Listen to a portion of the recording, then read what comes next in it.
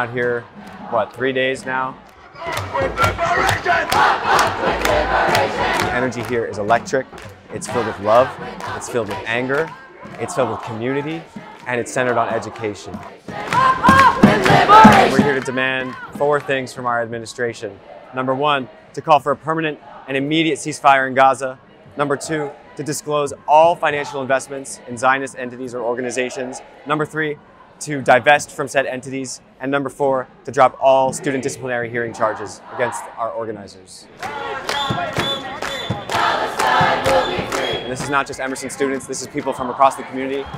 We have unhoused individuals, we have just local citizens, we have people from outside organizations, we have people from other schools, we have so many Jewish community members. I have not heard one utterance of anti-Semitic hate speech. That's just not what we do. I'm here for Palestinian liberation and the liberation of all peoples worldwide. That's why I'm here. That's why we're all here. Palestine will be free! Palestine will be free! From the sea to the river! From the sea to the river! Yesterday was extremely difficult for me. Just the emotional wear and tear of being in this one place for 3 days straight without going home, without sleeping in a real bed. But every time I start to feel uncomfortable or try to complain, I remember the children that are being slaughtered. And anything that I've been through, anything that I will ever go through in my life, God forbid, will never come close to the horrors going on right now in Gaza. I can't get this imagery out of my head.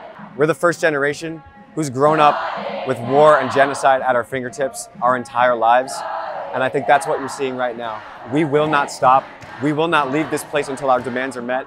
We are dragged out of here by the Boston Police Department. Ceasefire now! Ceasefire